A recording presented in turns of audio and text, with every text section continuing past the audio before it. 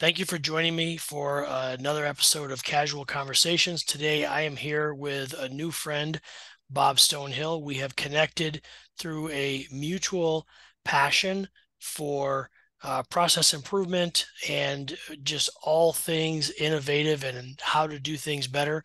Bob has made a career out of process improvement, and we're going to talk a little bit about that today.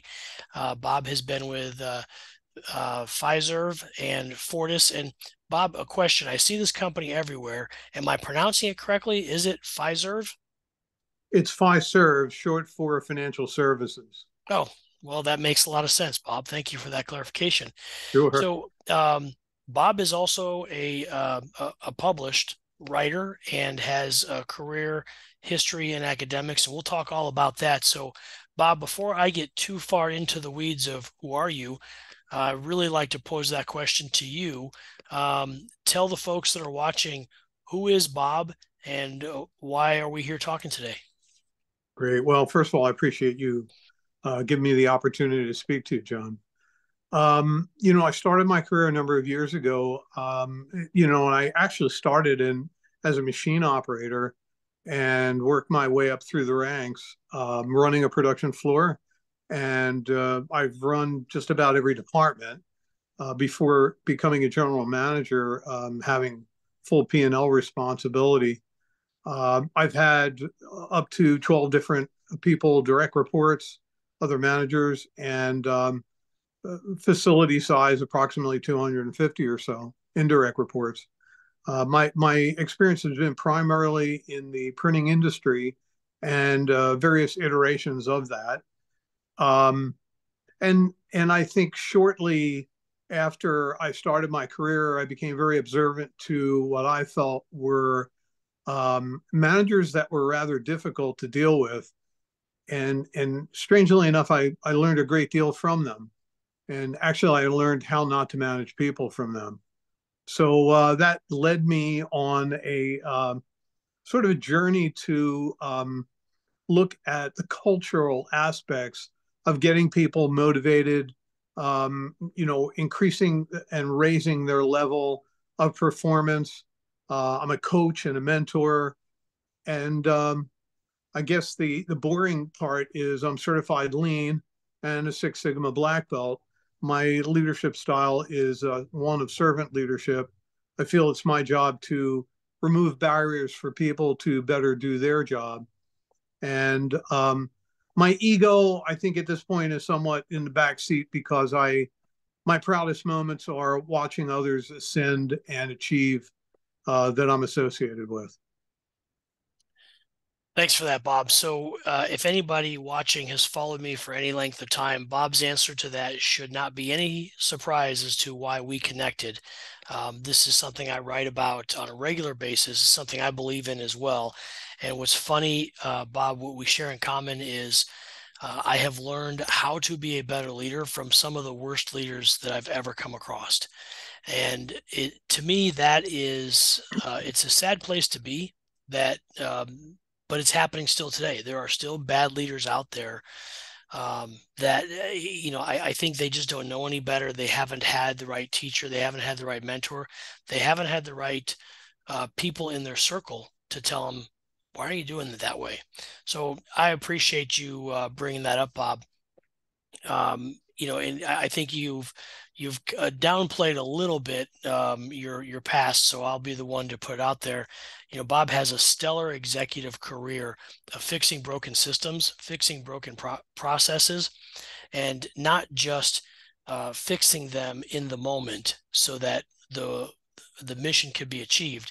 But I've had some time to do some research into Bob's career, and the reason that Bob has the certifications that he does have is because he believes in not just fixing it, but solving it, making sure that the generation that comes behind him can take it even further and not have an easier path. That's not why Bob does what he does, but he believes in really moving through the problems so they're no longer problems, and making sure that when that next generation steps up and gets their opportunity, everything that Bob had to deal with, is no longer even a concern. It's a learning lesson, and he's documented it. And he's got a great track record of documenting why things should be done properly, and not just why things should be done, but very specifically in his industry. Bob has documented in process improvements that have saved these companies millions and millions of dollars. So Bob is super humble and won't brag about himself. So I'll try to fill in those blanks. So, Bob, one of the things that was cool to me when we talked the first time was you took a stumble down an academic path. Can you talk to us about how that happened, some of the experiences, and what led to you essentially documenting your visions and theories to be published? Well, that's a really great question, and I appreciate you articulating what I was um, probably too modest to waste your time on. But yeah, I had quickly found that, gee, I'm going to need this certification. Um, and I became certified with a black belt in Six Sigma. And one of the first things I think that I noticed was the book that I used to study was like, 1,200 pages. And one of the things that became very apparent to me in my past was what the culture was like. And out of the 1,800 or so pages of this book, there was only like a page and a half devoted to the culture. And I found that very perplexing. And then the more I got into studying it and then putting it into practice, I also was reading that most of these efforts fail. And I wondered, like, well, why would they fail? Well, they fail because most of the time it's kind of a new buzzword now that's picking up a lot of steam and leadership, which I would tell you most leaders become leaders because of their financial and maybe technical prowess, and maybe the backseat on what they refer to. This is another thing that bothers me, but they refer to people skills as soft skills. And I think they're only soft skills because they can't master them. They tend to discount them and feel maybe it's somebody else's job, or, hey, we'll just get somebody else. It is extremely important that attention be paid to the folks on the floor, because 90% of the time they see the things going on a day-to-day basis. And I feel that a lot of times no one's really listening to them or giving them a voice. And that essentially is what I do. So where I take the companies I've been with from a group of people that maybe see stupid things going on, they complain about them, nobody really listens, they tend to check out. I come along and I'm actually listening to people. So again, one of the things I talk about is communication. Hey, we're talking, but a good 75 to 90% of communication is actually listening. So one of the things I do when I first come on board is I circulate a questionnaire. I do it on a one-on-one basis, but I ask the people on the floor, what are the top three issues that are facing the facility in your point of view? My follow-up is, how do you view your role in fixing the problems that you've just initiated? Now, it takes you from being a complainer to someone that now has a voice. And I'm a collaborative problem solver. Yes, I make decisions. I'm certainly not afraid of making them. But I feel certain structural ones need involvement from the folks on the floor. And that engages people, it motivates them. And now you're seeding the environment. So, one of the metaphors I like to use that I've mentioned to you, John, is going on a vacation, let's say to a beautiful exotic place, seeing a plant that's absolutely gorgeous. You're taken in by it and you bring it home to your house in like Connecticut, put it in the ground, and in a couple of days it dies. Well, the metaphor there certainly is that just because you've seen something that works and it works really well, and that's what you want, unless you seed the proper environment for it to thrive, it's going to die. And I think that folks like me, I've been talking about this. I wrote my ebook about constructive culture over 10 years ago when no one was really talking about it. So when I stumble across folks like you, um, it almost makes me feel like I've been living in a foreign country, speaking in a language that not too many people understand, and all of a sudden I meet somebody who's speaking my language. So we connected and hit it off for that reason. I appreciate that analogy. And what's funny, Bob, is um, I love your analogies because I do them myself. And of course, from the problem-solving mindset, I think to myself, okay, how can I tell this story in a way that gets what's going on up here out here where everybody understands how crazy I am up here with I'm always looking at things and saying, how can I make that better? How can I fix that? So I want to talk just a little bit about the soft skills thing. And you've presented an interesting theory, and I don't think you're wrong. Because what it boils down to is it boils down to human relationships, and that's something that not everybody is good at. And you're right. It's what I have never thought about that throwing a label on it is what people do when they don't know how to do it. Um, yeah, or just the opposite. When someone's trying to sell a solution to a problem, they'll throw a label on it. But that is really, soft skills does boil down to how well do you actually relate to other people, and how you tell your story, in my opinion. So I think that's a very valuable point. Before we get too far into it, one thing I did fail to mention is one of the reasons that Bob and I are here today to talk is not just because it fills my ego because I get to talk to somebody who speaks my language and we can bounce ideas off each other and agree with everything the other one says. But Bob is also at a transition point in his career, still looking to give back to his industry. Bob has recently relocated to the Nashville area. But, Bob, one of the questions I don't think I've asked you so far in our previous conversations, are you interested in relocating or traveling? Yeah, so for me, the number one um, thing that I'm looking for is a good fit.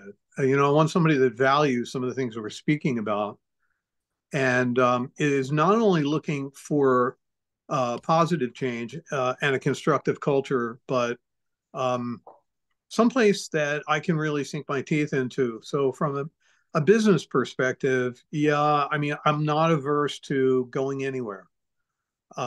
This at this point in my career, the fit is most important. Where it is secondary. Okay, that's perfect. So, I know you've done some time on the West Coast and you came back and you've got family in the Nashville area. If there were a place, obviously having family there in the Nashville area, I would think that would be your first choice. That, hey, if I could stay here, be around my grandkids, that'd be perfect. However, from the selfish side of you, I'd say, is there an ideal location that you'd like to go?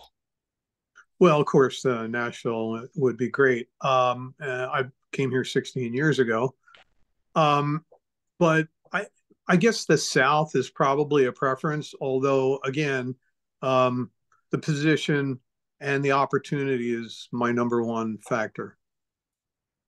Okay.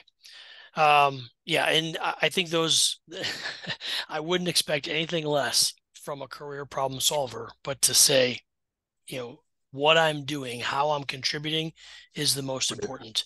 Adding value is super important. It's kind of Um, a sickness with me, John, and maybe you could identify with this. Um, I really thrive in a hectic environment. I love being pulled in different directions. And if I had a job of just sitting behind a desk all day and not interacting on the floor, helping people, that wouldn't be a good fit for me.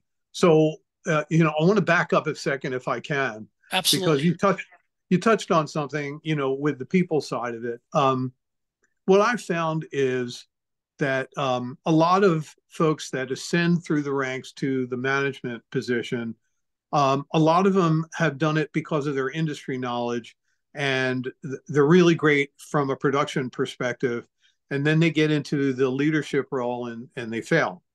And I've seen that all too often. So when I got to Fiserv, I would tell you I did not know the plastic card industry. My hiring manager felt that I had what he called the transferable skills or the leadership skills they looked for regarding cultivating the culture, and that's how I made my mark. But it put me in an interesting position because what happened was I came into a facility where there are people there for like 10 and 20 years.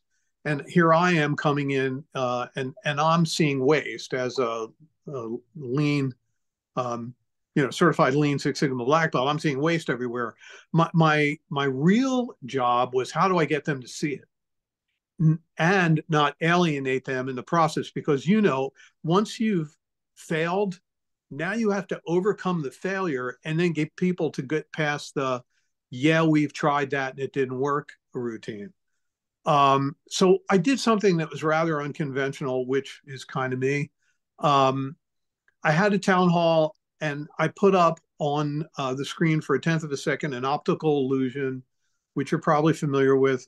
Luckily, these folks weren't. And, it's a wine goblet with the two faces looking in at it. It's a black and white image. Put it up there real quick, asked everybody what they saw. And people focused on the black image. A couple of people started saying they saw the reverse image. And I let them argue for a few minutes. I put it up on the screen and I left it there. And quickly the discussion shifted from, well, now I can't unsee that. And how come I never noticed it before? Well, it was a perfect segue for me to tell them, let me tell you what I see that's going on here, and I need your help to fix it. So, what happened was I needed their industry knowledge, and they needed my leadership and direction. And, actually coming in with what works and what doesn't might not have caught on to this as well as it did. You know, uh, Bob, that I'm thank you for telling that story, and it is actually a part of your story that you've written in the document that you sent me that you published. Um, and I've actually said this multiple times through my career. As I've had to reinvent myself, I I my track record for the past 30 years is logistics. However, I have had some detours along the way where I've stepped out to do something that was not logistics. And that question had always popped up was, well, you're a logistics guy. How are you going to go sell that? Well, because they're going to trust me more than they trust you. You're a career sales guy. I'm going to go in there and I'm going to talk about the features and benefits. Um, the same The thing happened. value. Yeah, exactly. And so, as I transitioned through several careers, it was kind of just like what you talk about is I'm not the expert in the room on how the industry works. I'm the expert in the room on how things work, how Right. people work.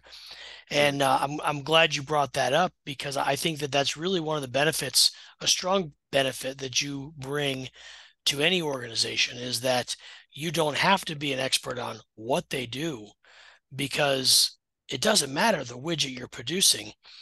There's going to be industry specific things that industry experts exist for, but process, procedure, and human relationships really boil down to a couple key, very specific factors that I think if you are in the Nashville area and you're looking for someone with Bob's skill set, number one, I'd recommend go research him, and you're going to find out he's a very straight shooter, a guy who, if he tells you that he accomplished this, he actually accomplished this, but he doesn't want to tell you about this part because he's too proud. So, um, Bob, if you wouldn't mind, can you walk us through the transition between, from your last two roles and how that came about? Sure.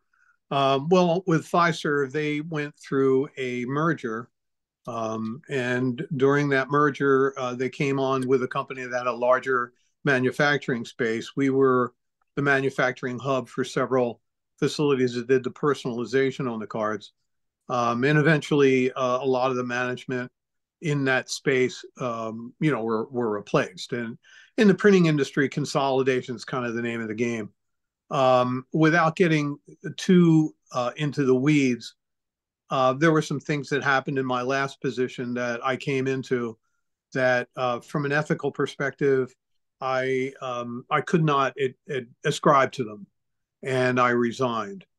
I felt that my integrity and my peace of mind was probably um, more important than being in an environment that I felt was caustic. Okay. Yeah, that's a tough decision to make. Yes, sir. And a lot of people, quite frankly, they won't make it. A lot of people will just do what they're told, because they're afraid to make that change. So kudos to you for having the courage to make that change and to move on. Um, and so when you left Fiserv, the next role that you had, was it how similar was it?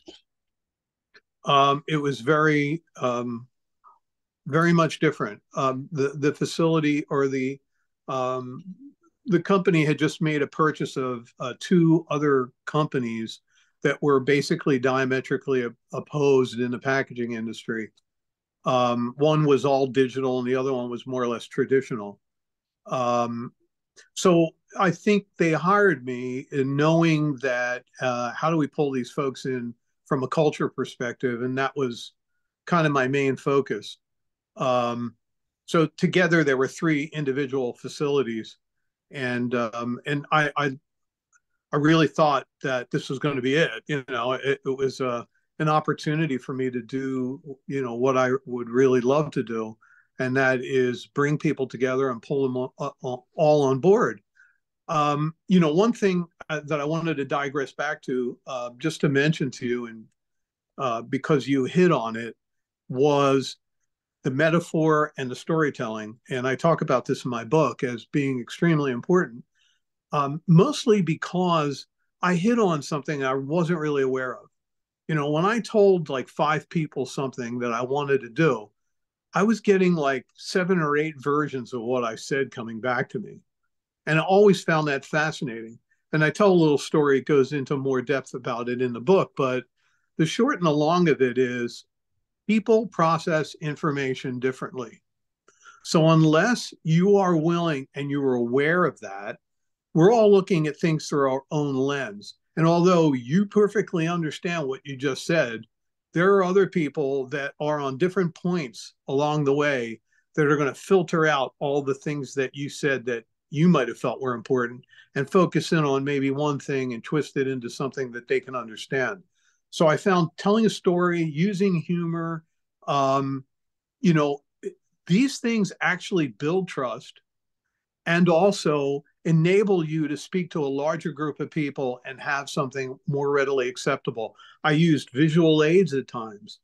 I had a situation where I had two groups within the company that were pulling against each other, and I came up with a way of dealing with this that, we had talked to them individually. It wasn't working. The Chinese torture things, you put your finger in each end, and you go to try to get out of them. Yes. Well, a lot of them weren't familiar with it, but I handed it out to a group of people that were in the opposite camps, told them to put their fingers in it, and said, okay, try to get out. Well, they do the normal thing and they try pulling apart. And what I said to them was, you notice the harder you pull, the harder it is to get out. Well, so I'm going to tell you something that doesn't make any sense logically, but works. You need to push to closer together, and that will ease it so that you can then pull your fingers out. Well, it worked. And I said, we're working against one another, and we need to work together in order to achieve this goal. I can't tell you what lights went on in people's heads. And that's the kind of thing I do, and I love to do it. There's psychology involved. Yeah, I I have a similar story of a team building exercise that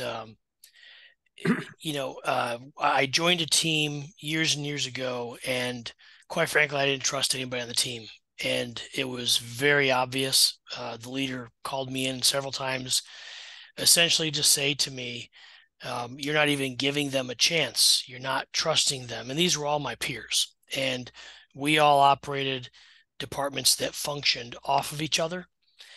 And So he said, you're a very suspicious person. You're always doubting what other people's motives are. And when that didn't work, he took us out to a trust building exercise. And one of these exercises was we had to climb a pole that was being supported by ropes being held by the piers. And I thought to myself, for sure, I'm like, these guys are not going to hold that steady for me. Um, and I think there were 16 of us. And we're all climbing this pole. This pole is literally being supported. And it was I think a 15-foot pole. So if you fall off, you got to Um, hope they catch you. yep.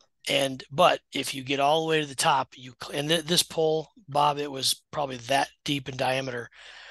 You get to the top, you're supposed to stand on it and then jump and swing down off of another rope. Now, obviously, there were safety devices in play because the company didn't want to get sued for injuries. But um, when it became my turn, I just said to myself, well, the Army put me through much worse. And if I get to the top of that, this is my team and they're going to support me.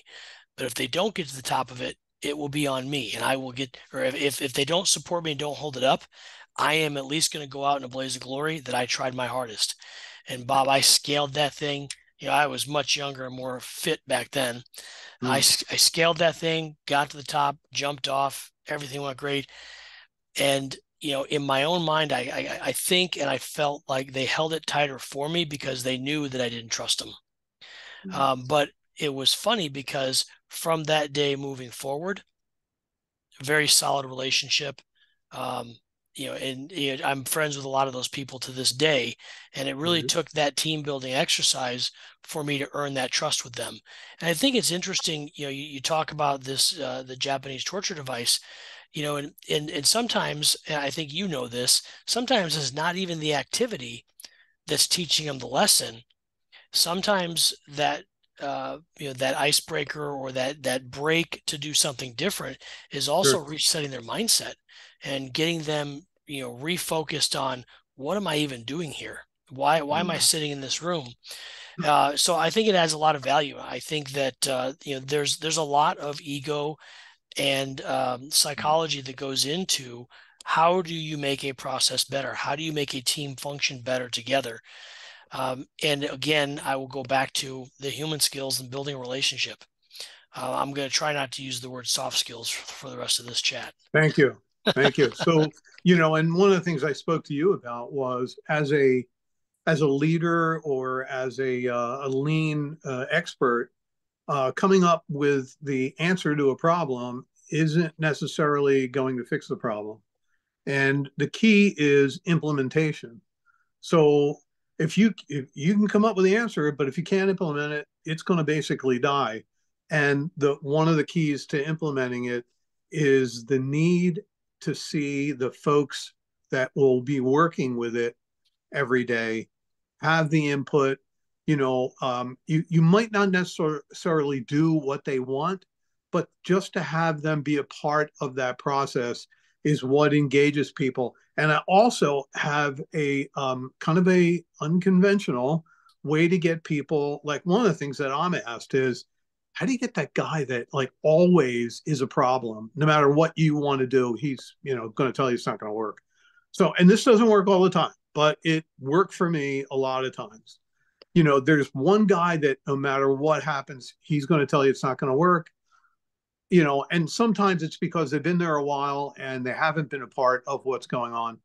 They have four or five other guys that cling to them, to this guy, and he's their mouthpiece, but they feel the same way. So you break this up by having them actually lead a team. They have a problem in their area. They're now the leader of the team. And the folks that are the other naysayers will follow suit. And now he has a stake in whether it works or not because, he's in the limelight and it usually works. I would tell you also the teams that I formulate never have a manager or supervisor leading them.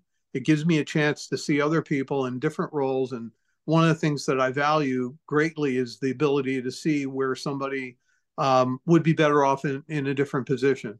And I kind of give them that opportunity.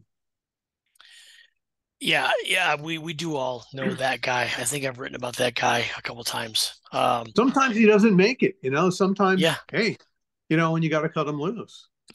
So, Bob, I was curious, the ebook, is it published anywhere where people can find it? Yeah, it's on Amazon. And if I quickly just mention how it came about, Yeah. I was lucky to have breakfast with a professor at Vanderbilt University who was teaching a systems design engineering course to very gifted engineering students. I was looking for a recent grad to join up in the company, and I got to tell him my philosophy, and he was rather excited, and he said, "Would you do me a favor and lecture to my class?" So I thought, me lecture to engineers. Wow. Okay, so I did it. You know, the first couple of times I did it, actually ended up doing it for like eight plus years, all through the various different times of the year. But so the first couple of times he said, your ideas are very different, but you're bringing in other people's books. You need to write your own book. And I said, well, if you write the introduction and the liner notes, I'll write the ebook. And he did indulge me with that. And of course, he's written the liner notes to it. And I wrote it. It's kind of a treatise. I probably ought to make it into a full blown book, but if you go on Amazon and do a search for Bob Stonehill, you'll find Constructive Culture, the Forgotten Business Metric, all of $2.99. Thank you for the shameless plug.